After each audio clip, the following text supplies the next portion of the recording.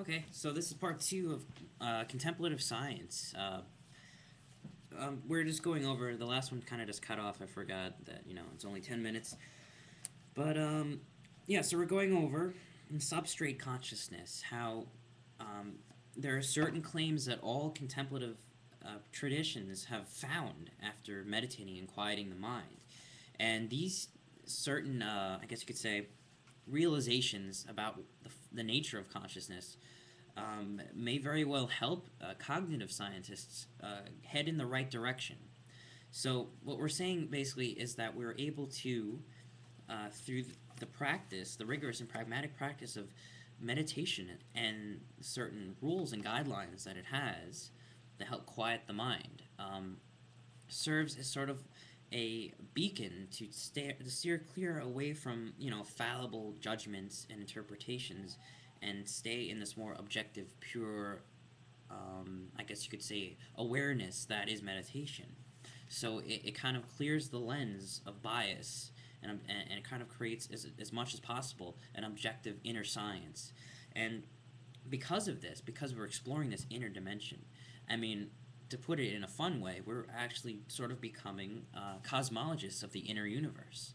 We're becoming cosmonauts, in a sense. We're exploring the mind, and we're exploring the inner world of who we are, which is intricately connected to the outer world. But nonetheless, we were sort of like inner cosmonauts. And I know a lot of the more entheogenic, I think it's called, practices see using hallucinogens and psychoactives as means to do this, but just as much, um, if not more, is meditation a practice to help, because it allows the self to kind of grow into these higher realms without the need of, not that it's wrong, but it helps allow such explosive contemplative psychoactive experiences, and helps them become traits. It helps. So I guess you could see the psychoactive as blasting you into the universe of the inner world, right? But meditation is sort of a way to kind of gradually emerge into the universe. So, I mean, it's good to blow your mind and get out there and see what's out there and really help you begin to evolve. They're catalysts, I guess you could say. But just as much as the shaman is a cosmonaut, so is the meditator. Um, so that's just putting that out there. Um, so there's a principle of conservation of consciousness that manifests, and by the way, we're reading B. Allen Wallace, just going over a few points that he mentions in the book. So, um, so yeah, according there's a principle of conservation of consciousness that manifests in every moment of experience. The material constituents of the brain, such as neurons and electrochemical processes, do not transform into immaterial mental phenomena. So he's saying, basically, that consciousness does not emerge from the brain. Consciousness is something greater than the brain, but the brain is able to sort of tap into that, in a sense, kind of bring it down and mold it according to the way the brain is set up. So it's sort of like taking that pure light, bringing it down, and the brain sort of is like a set of mirrors or crystals or diamonds that reflect and fragment the light and create and generate the experience of human experience.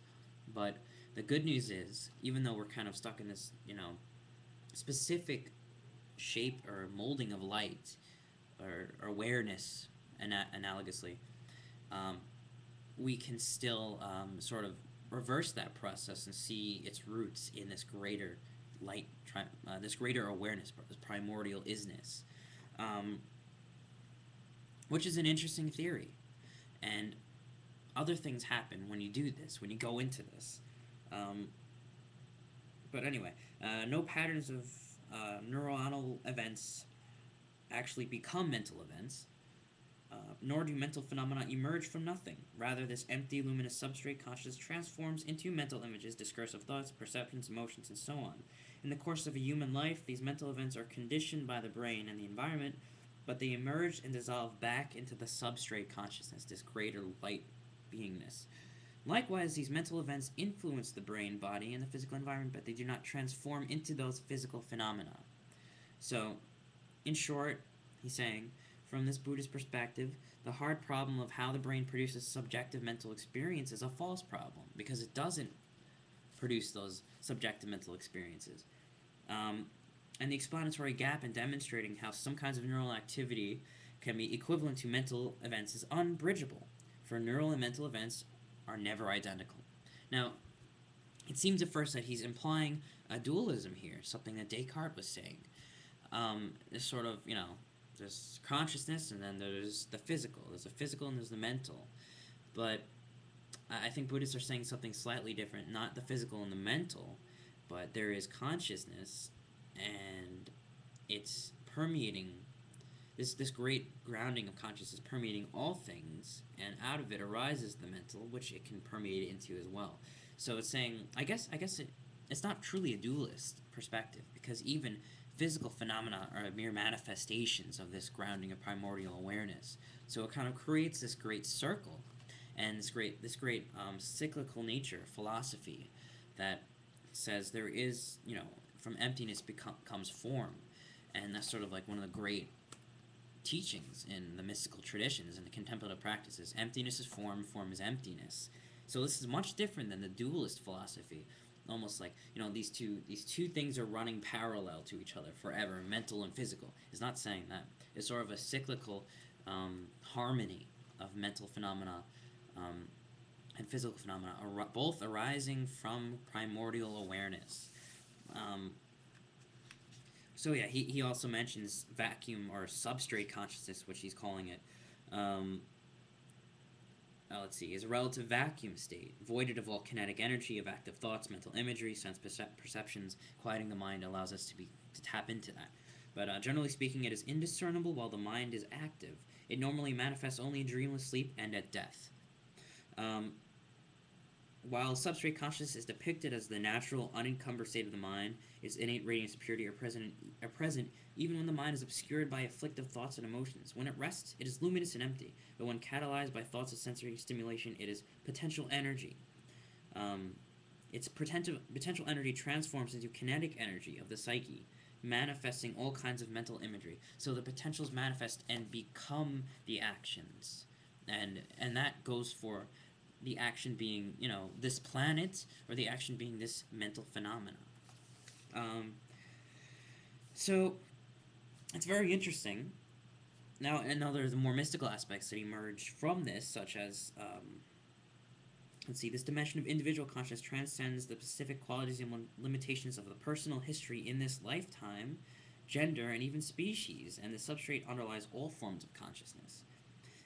Human and non-human, which is interesting. Does that mean that, my pet frog over there has this substrate consciousness? Does it have the sense of I-ness that obviously the mental phenomena is molded differently? The light, consciousness is molded differently in its mind. Maybe it just has a sense of I-ness, but it doesn't have a sense of, feeling an emotional complex thought. It's just simply I-ness and instinct, But, it's very interesting to think about. I mean, the implications of that is quite amazing. Maybe there's I-ness in everything, and it's just molded into different ways, But, which is what they're saying, too. But, yeah, contemplative's mind is subtle and silent, luminous awareness. It's able to possibly have direct attention to the past, bring conscious, distinct, detailed memories of events that occurred years earlier in this lifetime or before. So it's saying this grounding of consciousness allows us to tap into the experience of other beings, actually, which implies that maybe there's another fragmentation that's slightly higher called the soul, or as Ken Wilber says, not just, non-dual or causal awareness, but then there's also like this the soul and then the psyche, and we're kind of tapping to both of them. But the soul is something that exists a little bit, has some vague form that exists over lifetimes. So I think I'm going to go into that into the next video, because that's interesting in and of itself. But let me end here. If you have questions, comments, critiques, please make a response video, and we'll talk about it.